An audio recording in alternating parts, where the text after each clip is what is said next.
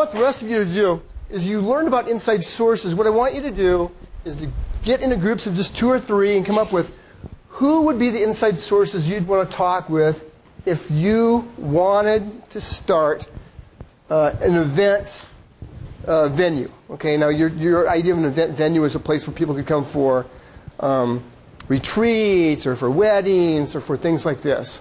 If you wanted to learn a lot about event venues, who would be the inside sources you'd want to talk with? And I want you to come up with all the ones you can come up with. And then also the second thing to do is if you wanted to be a consultant for CSAs and you wanted to really learn about CSAs, what their needs were, things like this, where would be the inside sources for CSAs? Yeah? Confederate States of America. No, it's not. It's community-supported agriculture. Community-supported agriculture. And the reason I say that is my brother and his wife, we lived in D.C. one time, and they came up and we were visiting, and at one point my sister-in-law said, what do you miss about Ithaca? Because we were on leave for the prior administration for a year and a half. My wife goes, she goes, you know what I really miss is I miss the local CSA, because we were really involved with that, and we'd get together, and it was really sort of a fun underground movement. People didn't know about it, and my sister-in-law is becoming pale, even more pale, really. And she said CSA, and my wife goes, yeah, community-supported agriculture, and she thought Confederate States of America. Well, she's from Virginia, so you belong too? Does everyone know what CSA is? Oh. That's why they're... Take it away, Ruth. A local CSA is usually it's a farm in the area that sells shares of their profits and shares in their business. So they have a farm, they need support, so they sell out shares of their business. You can buy in for $250, and you'll get X amount of produce when the produce comes due in the fall. You can also come and work at the place for a share, part of the share. It's it's community agriculture, and the fact that they're supporting local local workers, local farms. Your agri-footprint is much smaller because you're dealing with the local produce. And it's just a way of getting back to some of our good food at a decent price. If I share last entire farm season, so as things come up, some of them will deliver, some of them are pick up, and every week you go and pick it up, or they come and drop it by. And there's a delivery service in town too. Some of them deliver. Some of them deliver, yeah. And you don't have a choice what they bring you. They bring you kale and turnips. That's what you have. There are some meat. All right. So you've got about 5 minutes to work on these 2 things. Come up with as many inside sources as you can for the 2 of those, and we'll regroup.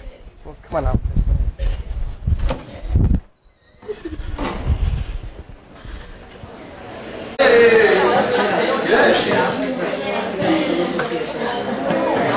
Oh, Nicole, take good notes for your part of the things being answered right here. Okay, so the inside sources are people who would be fanatical champions about going and running an event venue. What would one group be? Yes! Wedding planner. God, those wedding planners. Okay. Who else? Alumni. Alumni fairs. Yep. Alumni, alumni development people. Yep. Yes. Yes. Caterers. Caterers. Very good. Very good. It's Courtney, isn't it? Courtney, thanks. Yes. Prom committee. Prom committee. I like the antenna look. Very good. Prom committee. Prom committee. Yeah, I just love the picture of that. All these these women showing up with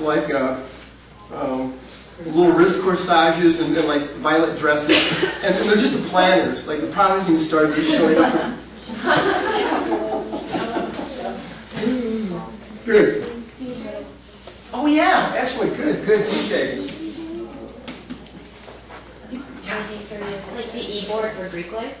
I'm sorry? The like executive board for Greek life? Oh, excellent. And it's Turesia. Okay, I don't know, oh my God. Is it called IFT or what did you call it? E-board. I just said the e-board executive. Oh yeah, e-board. E-board for Greek life. Okay. Yeah. Awesome. Maria. What are you sitting like in a... Oh my God, okay. Oh, Allison's right behind you. I thought, okay, good. You're sitting like in the dark. Ooh. Community leaders, like people from churches and stuff. Yeah. Community leaders. Okay, good job. Good job, folks. Note to self. Write these down. Okay. Well, now what we're going to do is we're going to look at marketing. So we want to learn about CSAs, what can be done for CSA. I guess we could talk to CSAs, but who would be some other insight sources who would know more about CSAs than maybe CSAs themselves? Yeah. People who buy locally, like Mandibles. I'm sorry? Like people who buy locally, like Mandibles. Oh, yeah, like businesses that buy locally. Tell me your name, please. Stephanie. Bethany? Stephanie. Stephanie, thank you, Stephanie. Okay. Local food retailers. Okay, that's great. Like Mandibles, that's a great example. People who go to the farmers market. Oh, yeah, those people, farmers market people. Lots of chickens for $12. Man. It's organic, yeah, but it should be a pet if it's like $12. Farmers market goers. That's good. Yes. Maybe people that sell like fertilizer and. Yeah, perfect. People, and not just like Roundup Ready, something like that, but something that's actually probably natural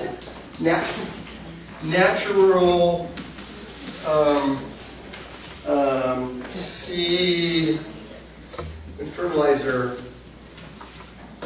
dealers. Okay, got it.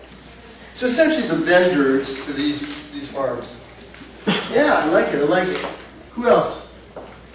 Maybe like owners of other small like mom and pop stores. Owners of other, yeah, I like that. That might cater to the same people. Owners of other mom and pop stores. And your name one time I didn't get. Sorry? Lauren, thank you, Lauren. Thank you. Allison? What about like student groups on campus that are like nutrition focused, like health connected as well? I know that like focus. So green, nutrition focus, neutral focus. Oh. Good. The local weatherman? Oh, weatherman, that's crazy. What can we learn from them? I don't know. I was thinking like the CSA, go talk to them and I'd be like, is there a lot of rainfall? Yeah. Very good. Local sort of, we'll say, weathermen, authorities. Perfect. So you get some idea, because we can learn so much from so many people. I'm going to give you some examples of some things and how, in the past, we've learned quite a bit.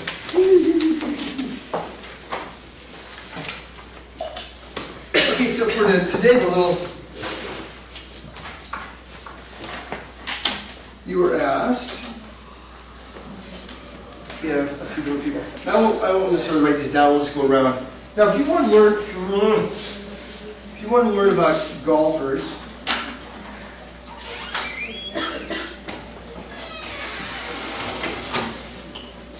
and we've done this for in a ton of different contexts, but I just have these are some general context right here, and there's only one of these that we actually did something in. And I'll tell you which one it is. It's kind of cool. Let's start with golfers. If you want to learn a lot about golfers, What would you do? I'm just going to go around. Bing, bing, bing, bing, bing, bing, bing, bing. So keep your hand up. Yeah, start. Golf caddies. Golf caddies, great. Ken? The country club, like valets or something. Country club valets, yeah. We know all those from Caddyshack, so we know those things exist. Okay, yes. Starters or course rangers? What's a starter? Starters, if you gotta take your ticket and like. Oh yeah, I got it. Got a starter. Okay, this one, yeah, back there. Golf club salespeople. Oh, people sell like what, like golf clubs and stuff. Cool. Like, yeah, at golf clubs, like the people in the shower or things like that. I don't know. It's just really most people. Like all the people gossiping in like the spa area, and, like people can find out a lot of information from it. Got it. This is funny. So, do you have a name? I was thinking more at the pro level, but like television announcer or broadcasters who call golf events. Okay, good. Yeah, you access those guys. Yeah. Instructors. What's that? Instructors. Instructors. Good. Like club pros. Going on again. Anybody else? Okay, very good. Now let's look at Fortune 500 CEOs. You just call them and say, Steve, it's me. Kevin, how's it going? Steve Jobs will not be answering your phone call today. So how are we going to learn about Steve? Yes. Secretary's good. Company jet pilot. Company jet pilots. Yeah, these guys aren't flying coach with us, right?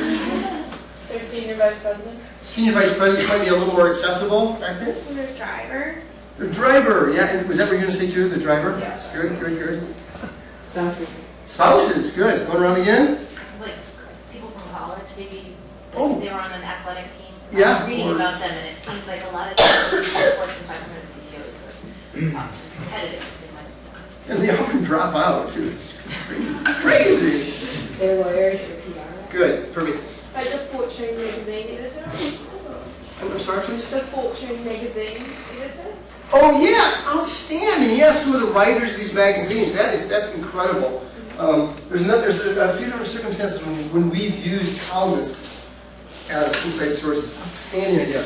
Okay, early adopters of stereo equipment. And we're not talking about buying your new iPod for $180. We're talking about the whacked out people that are the first people to buy CD players when they came out in 1986. We're talking about the first person to buy that big Mongo $3,000 stereo that has holograms dance above it. That was good people, okay?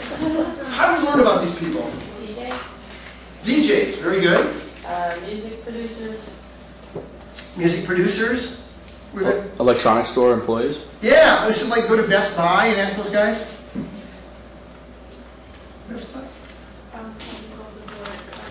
Just is Best Buy where we go? Are those guys inside sources?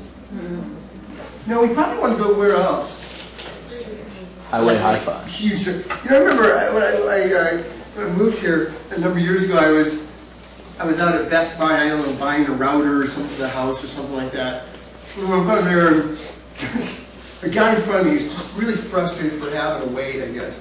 And he's about my age, and the person kind of bounces up and goes, "Hello, little blue Best Buy. Hello, can I help you?" And he goes, "I really doubt it." Which I think was really snarky, but I'm still going. But when you go high-end stereo dealer, because they're the people who really get whacked out about these things too, right? Good. Who else do you want to inside sources for these stereo people? Oh, Meg. Club owners?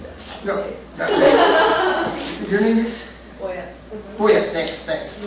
Club owners, okay? People who coordinate and battle the bands. Oh, very good. And we did something similar to this, and it wasn't stereos, but it was in electronics, and that's when we did do what you said. We found people who write the columnists and the reviews and stuff.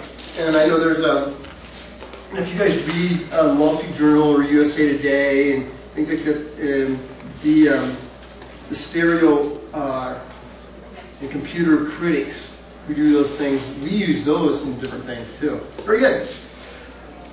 Affluent women. How do we go from affluent women? We'll go the other way around. Let's start with May first. spa or like hair salon, like people who work there? Yeah, Lauren. Nannies? Nannies, very good. Housekeepers? Housekeepers? Yes. Maybe a place like Saks Fifth Avenue or like an upscale store. Who's talking? Oh Yeah, I answered. What do you say? Like Saks Fifth Avenue or like an upscale Well, store. Saks Fifth Avenue, very good, yes. Maybe like little boutique stores too that have a lot of. Oh, those silly little stores that you cannot figure out how they ever stay in business other than it's some effort to stay out of the home. Yeah, stay with the home. Yeah, very good. Philanthropist that I work with? The people you work with? Philanthropist that. Yeah, absolutely. That worked really good. That worked really well. Yeah. Personal shoppers, people who guide them around the store to help them pick things out. Oh, yeah. Personal shoppers. Yeah. Yeah, very good. Have you guys ever worked with those personal shoppers before? That just seems like a real unusual thing. Like shop with your mom again. Okay, it's on sale. Yes? I think they're like tennis instructors or... Yeah, very good. Tennis instructors. Personal trainers? Personal trainers. Outstanding. This is actually one of them that we did one time. We got a call from a large market share leader of barbecue sauce. How many of those do you know? Okay, so you can guess which one it is. That's right. And they had some questions about things that they could do to attract people who are using other brands of barbecue sauce to move over and use this new line extension they were thinking about. And so we had to fly out to the West Coast to do this and to have a preliminary talk. We had 3 days to figure out, to try to get some initial insights about barbecue, people barbecue, so that when we were in this initial meeting, it wouldn't look like, so we just wouldn't be taking notes and going, So we did this sort of prophylactically, learned all this stuff that we get just from inside sources in 3 days, so we went out there and looked like semi-geniuses, even though 3.5 days earlier we were total dorks. You've got 3 days to learn about people who barbecue.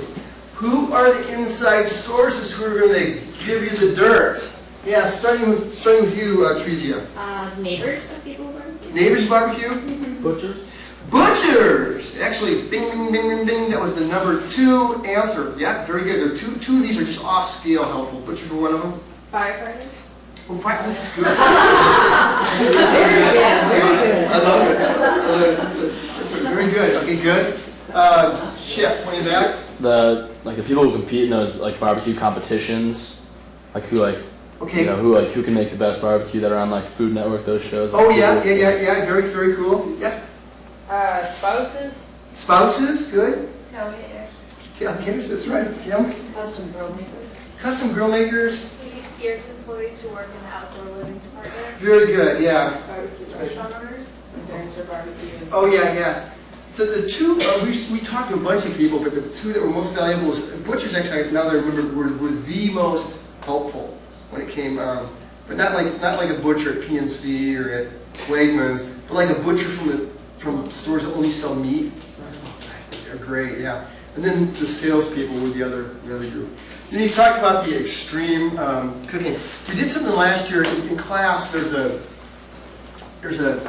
on TV, there's something called Modern Marvels, I think it's on the History Channel, and they did an episode on eating competitions, like those hot dog Nathan's.